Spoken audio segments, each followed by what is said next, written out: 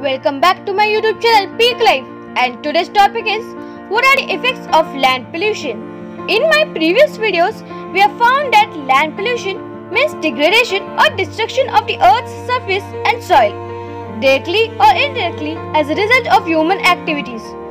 We have also found the various causes of land pollution, which are industrialization, agricultural activities, deforestation and soil erosion, nuclear waste disposal, sewage treatment, littering, etc. In this video, we are going to find the answers to the questions: what are the effects of land pollution? How does it affect the environment and wildlife?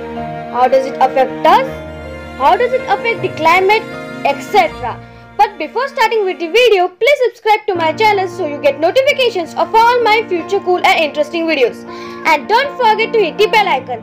So stick around and watch the video till the end. So let's get started without wasting any time.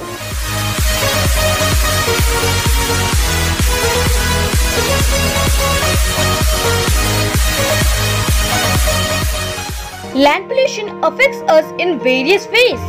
Deforestation is done to extend towns and cities for raw materials and to provide land for farming, but effects of deforestation are dangerous.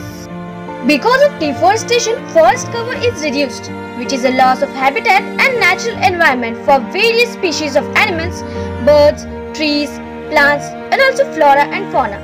As there is a loss of habitat, there is no homeland for animals, which puts them on the line of extinction.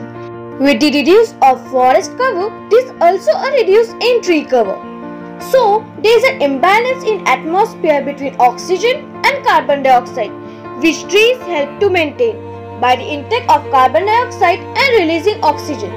Increase in carbon dioxide gives way to global warming and greenhouse effect.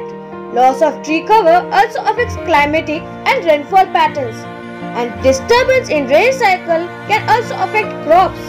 The upper layer of the soil is damaged by overuse of chemical fertilizers, and there is a loss of fertile land for agriculture, forest cover, etc.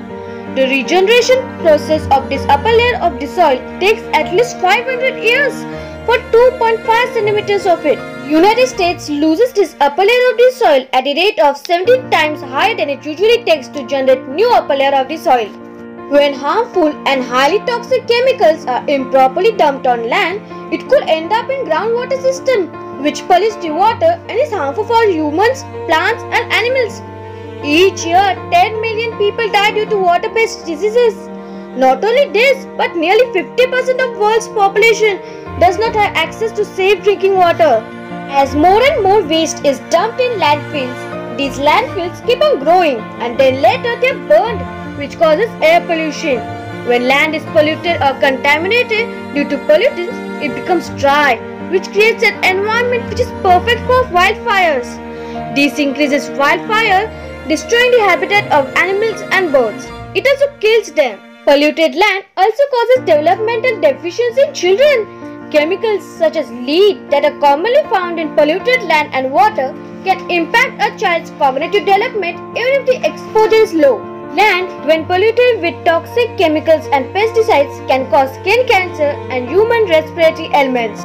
These are all the effects of land pollution on Earth, wildlife, environment, climate, etc. These effects affect us badly and can destroy mankind in the long run. So, how can we stop land pollution?